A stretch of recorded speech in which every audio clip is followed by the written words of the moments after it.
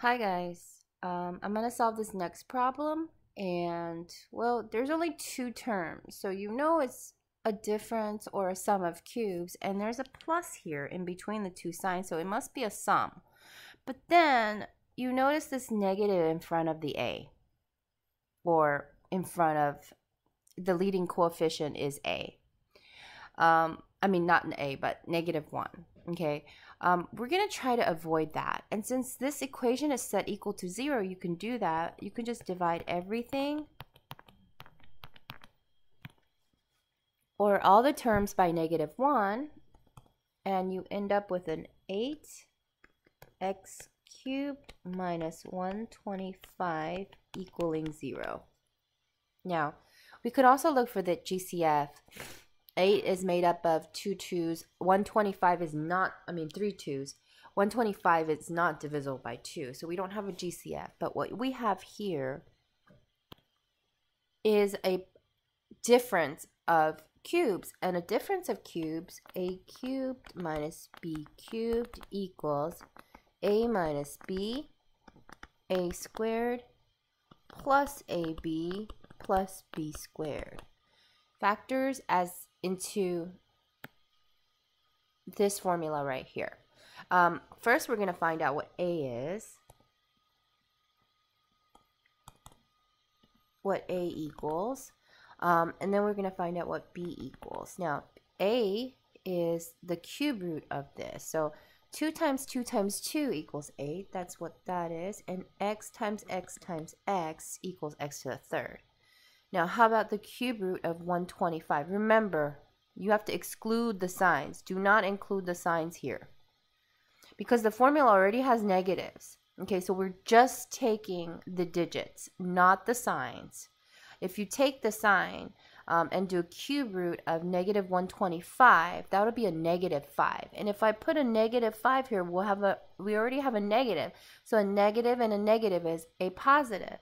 You don't want to do that. And so right here, it's just a 5, because 5 times 5 times 5 is 125. Remember, I also told you it's helpful to do a squared. So I'm going to do 2x to the second, which is 4x squared, b squared, which is 5 squared, which is 25. And then it's also helpful to do a times b, which is 2x times 5, which gives you 10x. Now we're all set to put it into our formula. Okay, let's go ahead and put it into our formula. So we have 2x minus 5, a squared, which is 4x squared, plus 10x plus 25, and this is set equal to 0. Let's go ahead and split it right here. We have 2x minus 5 equaling 0, and a 4x squared plus 10x plus 5 equaling 0. I can solve, let's go ahead and solve the left side. So x equals 5/2. And this side, let's go ahead and use the discriminant here. B squared minus 4ac. Determine what we have to do. 10 squared minus 4 times 25. Let's see, that's 100 minus 16 times 25. Let's go ahead and do that on the calculator real quick. 16 times 25 equals 400. 400, and that's a -300. So we know that that's not going to work out. Okay, and so, or it's not going to factor. So I have to use a quadratic formula. Sorry guys, the discriminant is pretty helpful. It just tells you how to deal with this. And then also, after you take the discriminant, all you have to do when you're putting it into the quadratic formula, you don't have to do the stuff underneath the radical.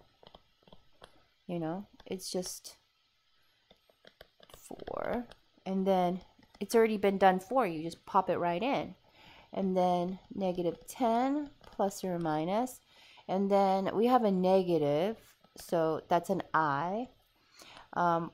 300 is made up of 100 times 3. This is made up of a 10 times 10. And so it's 10 times 10 times 3. We don't have to do the prime factorization because we found a perfect square in it. And so it is 10 to the square, 10I to the square root of 3 over 8.